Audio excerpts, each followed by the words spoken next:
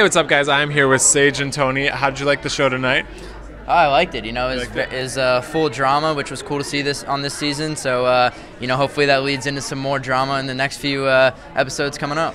It was nice. It was a cool experience, obviously, watching the show for many years on TV, having the opportunity had such a premier seat right behind the judges, and you know, I gotta thank Scott Borchetta and the Big Machine for the opportunity. But like Sage said, I thought, you know, when the drama started, it was gonna be like, it was just TV stuff, but I figured out it was for real, so it was pretty cool. Do you guys have a favorite after tonight? I'm always Team Clark. Okay, Team Clark. All the way. Yeah, no, I was Quentin coming in, and I liked how he showed some emotion today. So I feel sorry for you, but we're gonna win. Oh. Now, what do you guys think is more intense, competing in American Idol or NASCAR driving?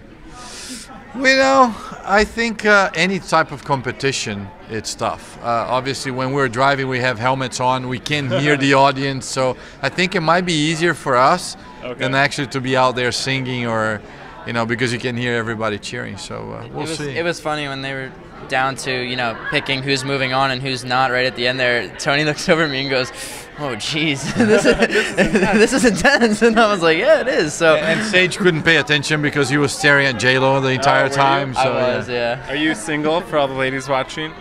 No. Okay. So he wasn't looking at J-Lo. That was a huge hesitation.